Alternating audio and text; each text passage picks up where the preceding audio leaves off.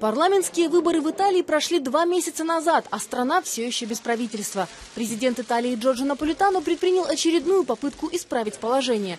На этот раз сформировать кабинет министров поручено левоцентристу Энрико Летте. Помимо демократов, в его большую коалицию могут войти представители консервативной партии Берлускони, а также центристского блока Марио Монти. Это ожидание не может быть вечным, поэтому, несмотря на всю тяжесть этой ноши, я взял на себя ответственность. Я полон решимости и хочу выполнить свой долг, потому что Италия ждет ответов. Прозвучал и сигнал в сторону Евросоюза. По мнению политика, Брюссель чрезмерно ориентирован на жесткую экономию и финансовую дисциплину. Он же готов предложить новый политический курс.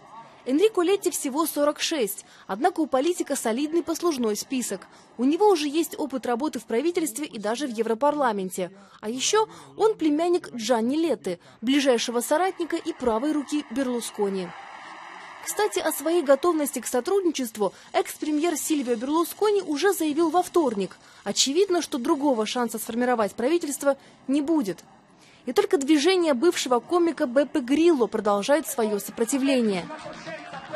С такой политикой они рискуют сдать свои позиции. Ведь Летта не сторонник идеологических дебатов.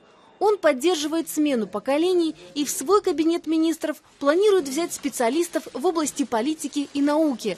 Сформировать правительство Энрико Летта планирует уже в ближайшее время.